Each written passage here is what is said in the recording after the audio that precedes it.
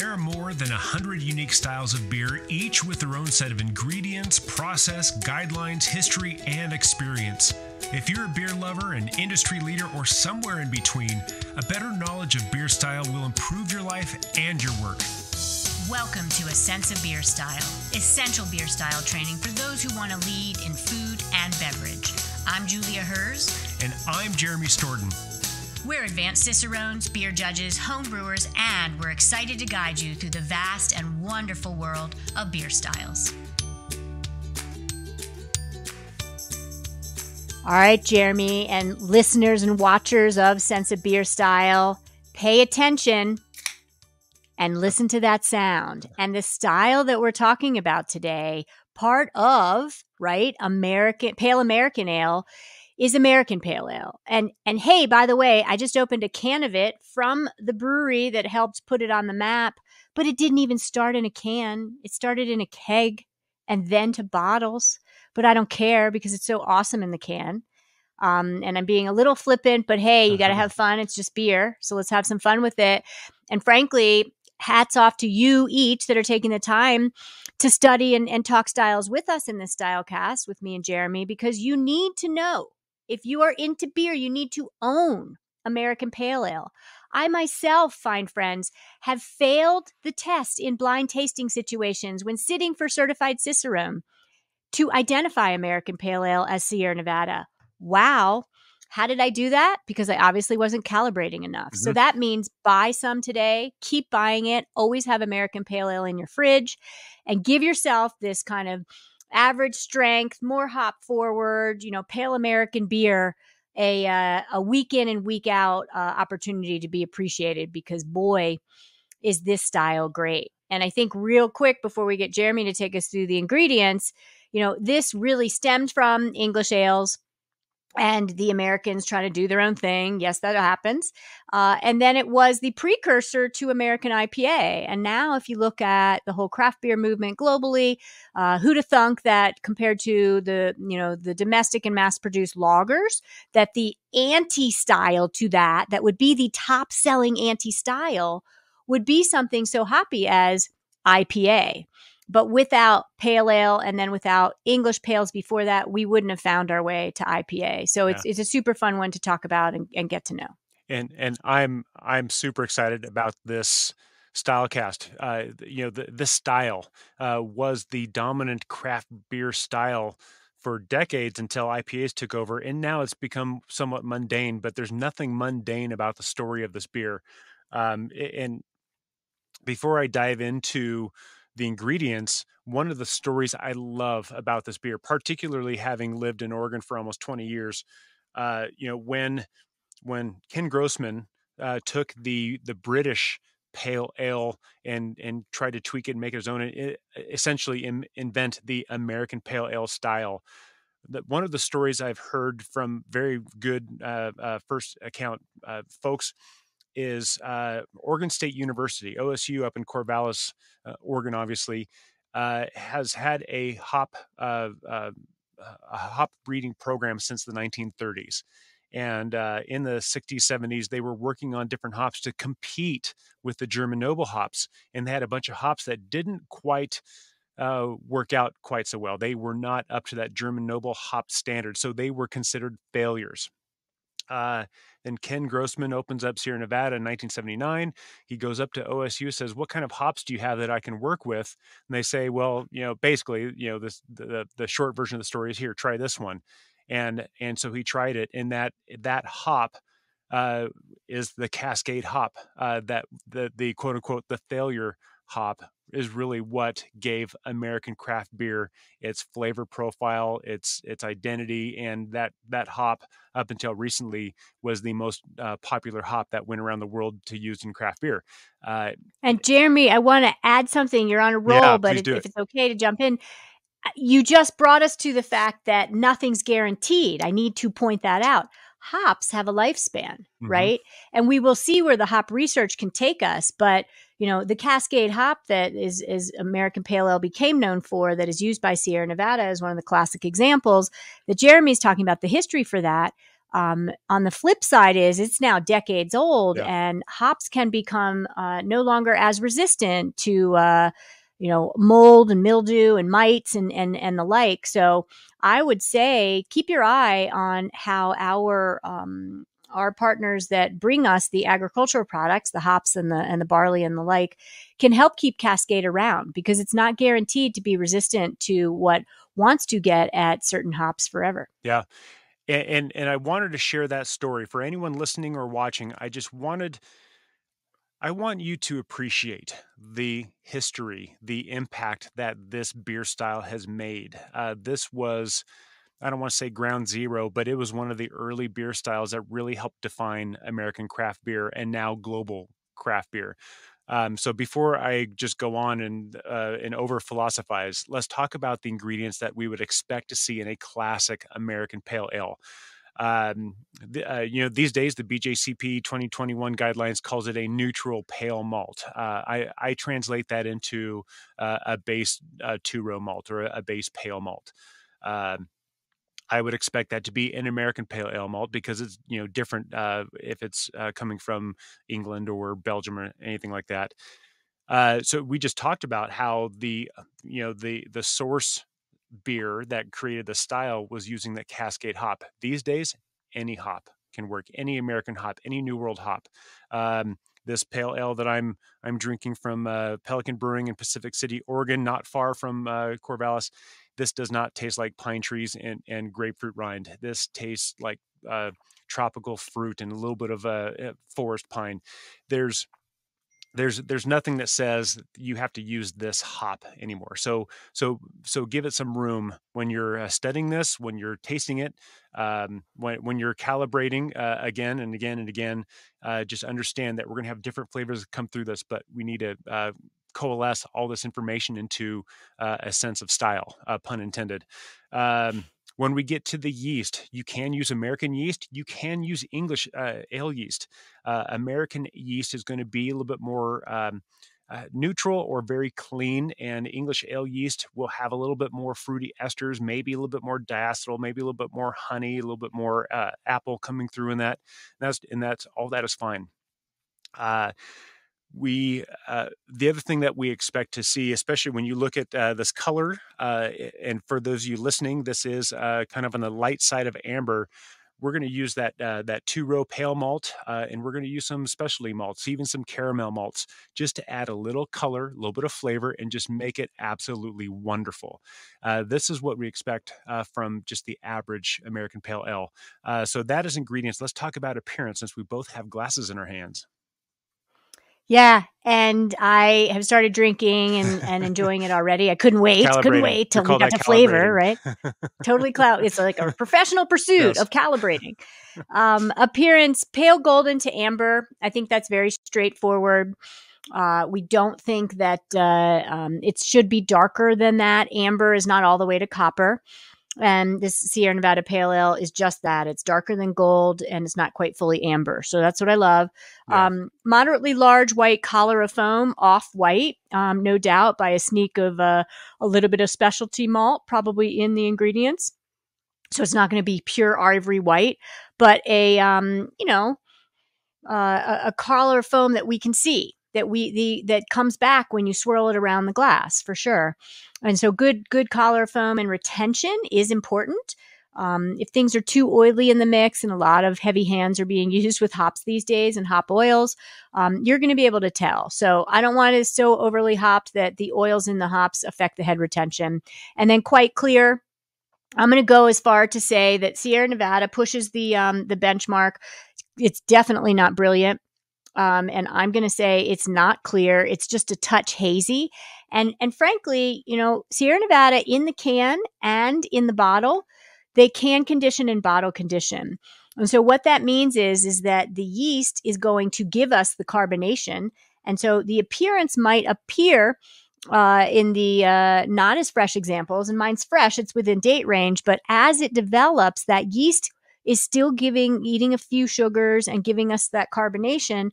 So I'm going to say that can conditioning is going to give us just a touch haze from that yeast that is in there. You can also get a little haze sometimes from hops. So let's get to the aroma, Jeremy, because that's the good stuff. Yeah, and I think this was one of the original beers that turned us all into craft beer lovers. And these days, I would go so far as to say that it has become underrated. This is a beer that is perfectly balanced, but we're not muting, the flavors. Both the malt and the hops are prominent. For me, it's like, Led Zeppelin. You've got a great singer, you got a great guitarist, you got a great bass player, you got a great drummer. Everything is great. That's what a pale ale is. Everything is great, but it's in balance. The malt in this, I get a low to medium bready malt, but we're getting into it can be lightly toasty, can be kind of pale and biscuity. I love that most of these pale ales have this beautiful light caramel malt that comes through. Sometimes I get these wonderful esters.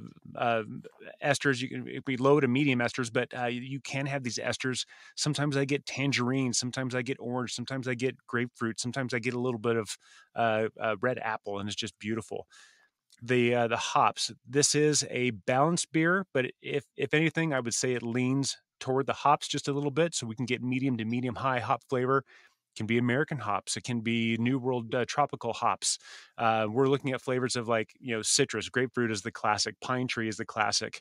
Could be floral, could be tropical, could be stone fruit berries. All these things that you can get. It's all up for grabs, and it's all wonderful.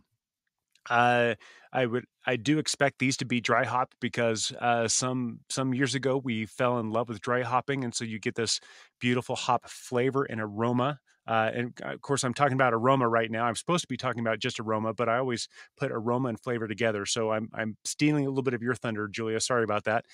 But you get this beautiful hop flavor and aroma just because they're dry hopping it and they're adding that flavor and aroma at the very end of it.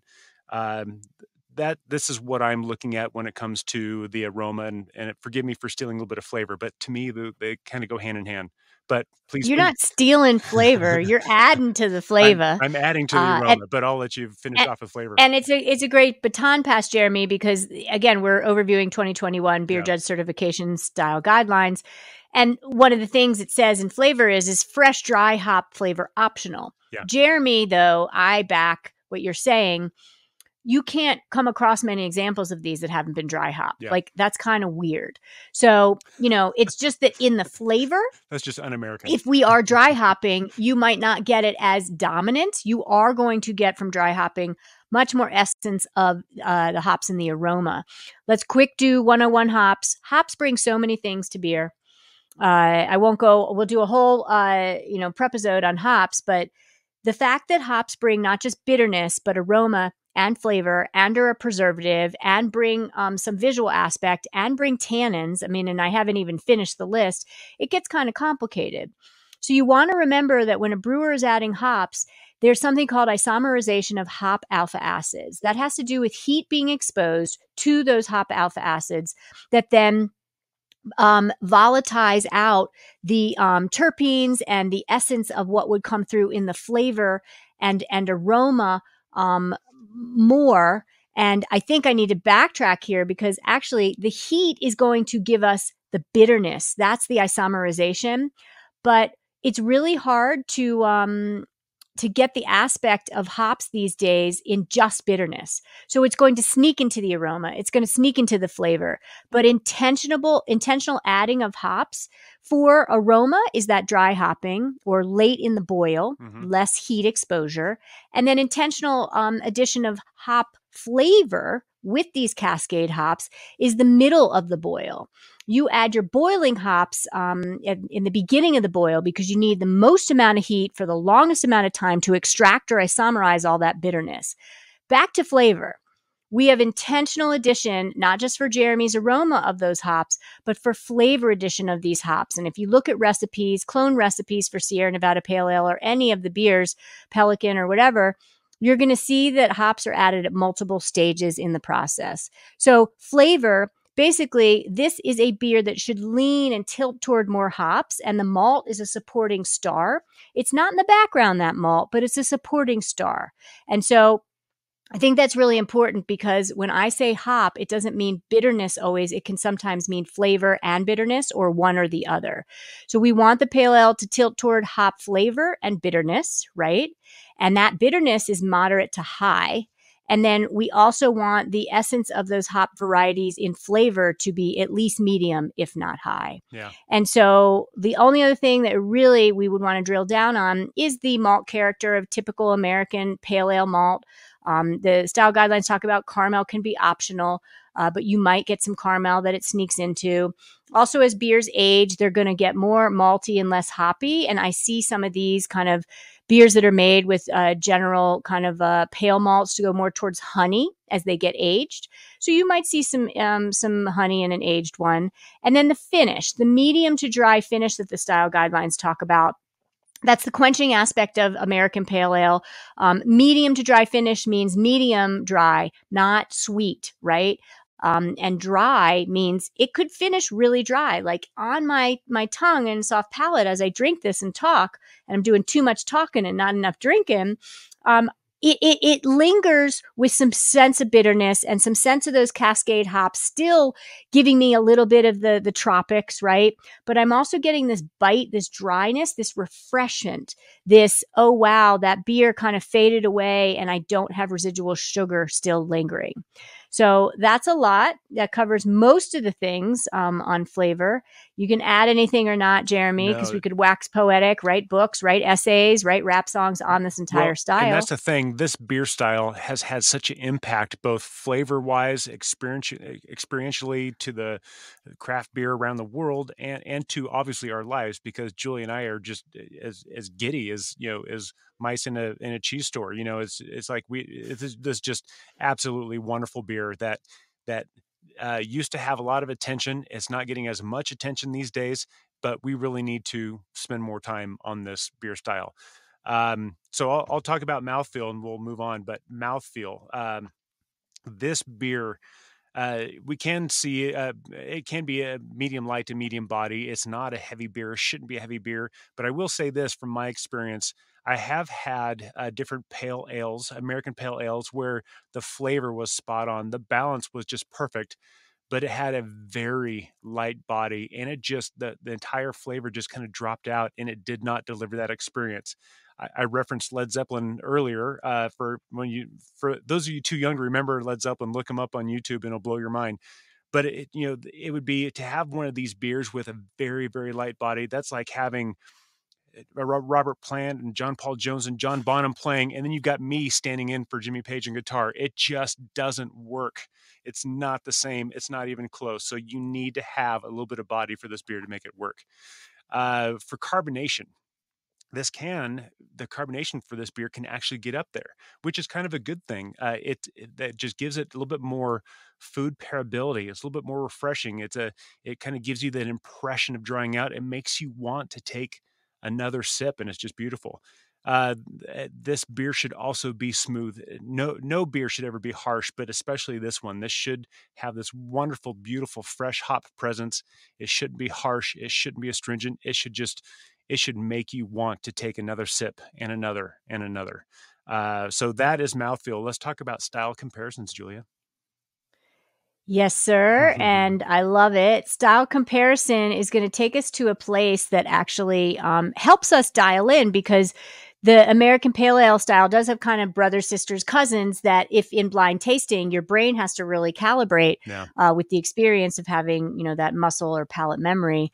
So the biggest one that you would want to start with, because we said English ales inspired the American Pale Ale, is the English Pale Ale or English bitters. This is going to be usually the American Pale Ale lighter in color, less estery, less yeast, ale yeast kind of notes, and maybe a little less caramel, a little less specialty malt note, right? Crystal malt note. And then lots of overlap that this style really did inspire another style, American Amber Ale, which frankly is one of my top favorite styles. I might even like Amber Ale more than Pale Ale, scandal, but it's true. And so what's the difference? Why do I like one over the other? American Pale Ale compared to amber is the Pale Ale is going to be less caramely, less malt centric, a little less residual sugar and body, and a little less centric on the amber ale will be a little less centric on the hops and more malt, and the pale ale's more about the hops and the malt. And I like that amber ale is starting these days to get more bitter to me. So they're two cousins and really good fun styles to try with each other. And then the style that we talked about that got inspired was the American IPA. And albeit we should know, if you don't, there's so many variants of IPA. Black IPA, red IPA, white IPA, rye IPA, Belgian IPA. Oh my gosh, I'm not going to go on. Hazy IPA. There are I many should stop myself Stylecasts right yet now. to come. Yes. But so when you order an IPA these days, it's gotten so muddy that, if you're an old schooler, you need to start to say, I would like a non-hazy IPA. And you might get where I'm trying to take you right now, which is the American IPA. American IPA is classically not the hazy, juicy or hazy version. So back to American Pale Ale compared to American IPA. American Pale Ale is going to be less bitter, less alcohol, definitely, and less, weight and density and hop complexity than the American IPA. But the American IPA, think of it as the big brother or sister of the American Pale. And then maltier and balanced and drinkable, less intensely hop focused and bitter than session strength IPAs. So that's a whole nother variant to think about. And then we do have a Stylecast on blonde ales. So this is going to be more bitter, more malty than a blonde ale. Yeah. And before I jump into commercial examples, I did want to add something. I'm surprised these are not on the list, but anyone who's studying this for BJCP test or particularly a Cicerone test, you have to taste these beers, but I recommend you put them side by side with a German alt beer and a California common. Those, along with an American Pale Ale, those three beers are easy to get mixed up. I like it. And so if you need to know this beer, those other two beers, California Common and German Alt Beer, are probably the closest in my mind to this beer. So you need to know the differences. And we're really talking about differences of ingredients of flavor, but we're splitting hairs at this point. So that's my advice for those of you going after Cicerone and whatnot. But commercial examples. So obviously, Julia, if you'll show your can, we're talking about the Sierra Nevada Pale Ale. That's ground zero for American Pale Ales. Another one that I have spent a lot of time doing thorough research on myself as the Deschutes Mirror Pond in Bend, Oregon. We've got Half Acre Daisy Cutter, Stone's Pale Ale, the Great Lakes Burning River, La Cumbre Acclimated APA. APA, American Pale Ale. For those of you who are going somewhere, there are a lot of really good American Pale Ales out there. They're classic. Like I said, I found one in Pacific City, and it's fantastic. If you see that APA on a can or a bottle, well, that you can translate that. So these are easy beers to find, to study and to calibrate on. So that is commercial examples. Julia, will you take us through all the numbers? I'd be pleased to take us through these numbers, Jeremy. And part of the beer studies, if you're going to own your beer studies, you need to know the vitals for American Pale Ale. And so with that, generally the beer judge certification program style guidelines doesn't talk about Plato and alcohol by weight in European Brewing Convention, but I will list those as well. First and foremost, though, final gravity would be 1010 to 1015, which is going to reflect some residual sugar, right? Like it is. And so ABV, or alcohol by volume, based on that final gravity and the like, is 4.5 to 6.2%, or European Brewing Convention of, not European Brewing Convention, alcohol by weight, which is different than alcohol by volume and a little less, is 3.5% to 4.3%. So you've got a beer that's sessionable, but it can sneak up certain style examples to be a little more centric on ethanol. And then international bitterness units is a big one. I want to talk about BU to GU ratio in a second too, but international bitterness units is 30 to 50. I love the aspect of that. I believe Sierra Nevada is 45. Am I making things up? I haven't tested myself in a while. And so it can go as high as 50. The reason I bring up a notion of BU to GU ratio is bitterness units to gravity units. And there's a formula. And basically, we are sensory creatures. We are not instruments, but we are instruments for what we perceive. And so the more residual sugar you have, the more a dance and it's a pairing of that sugar against the bitterness. Bitterness will buffer almost residual sugar. Sugar will lessen and buffer bitterness, and they dance with each other. So the BU to GU ratio for Sierra Nevada Pale Ale takes us to a number, and we should do a total prep episode on this, Jeremy, that shows us that it's balanced. It's literally one of, and Ray Daniels of the Cicerone program created the notion of BU to GU ratio, that if it's above 0.5, it's less balanced and more towards bitter. Less below 0.5, then it is going to be not as more balanced and not as overly tipping the scales to bitterness. So the amount of sugar matters in a beer. Total side note, but International Bitterness Units Pale Ale 30 to 50. If I quiz you, answer that, please. Then SRM standard reference method would be the color. We've got 5 to 10. 5 starts at gold. 10 takes us up to copper. And then European Brewing Convention is 8 to 14. And I definitely think Pale Ale, Sierra Nevada Pale Ale, and probably Jeremy's Pelican are right in the same area of getting towards amber to copper and not just dark gold. So those, fine sir, are some of the vitals. Well, and if I'm going to respectfully add one quick correction, because I know I'm guilty of this, where I start riffing and I just say something, it just kind of flows out. You mentioned, correct away. You mentioned 10 gets to copper. Copper is right around 15, 16. 10 for me is just getting into light amber. Just for anyone listening and keeping us honest, making sure that we're on our game. I'm right there too. I want to make sure that we say it right. 5 to 10 SRM, we're talking to light amber. So that's kind of really where we're going with this too. Well done. Yeah. Thank you for the correction. And that is an important one, because I totally am remiss and I kind of was fudging, and I love it. We hold each other accountable. Yeah. Well, and we have a lot of experience and knowledge in this stuff. We have notes in front of us while we're recording these, but we're also just having a conversation. And sometimes we throw something out there where I'm thinking one thing and my mouth says another. And that's why sometimes I end up with a mouth in the shape of a foot. And so I want to make sure that we're making sure everything is right on this. But I'm just going to jump into glassware. So I've got one right here. The glass that I'm used to seeing in this at most bars would be our shaker pint. It's really meant to be the top of a metal shaker, so we can make martinis and that sort of thing. It worked for American bars forever, and it's not the worst thing. The worst thing is not having a cup to put beer in, but it's definitely not the best glass for this either. I would much rather see something along the lines of a no-neck pint that just allows a better presentation of the flavor, aroma, the foam, and has a better handhold where the glass holds onto my hand as much as I hold onto the glass.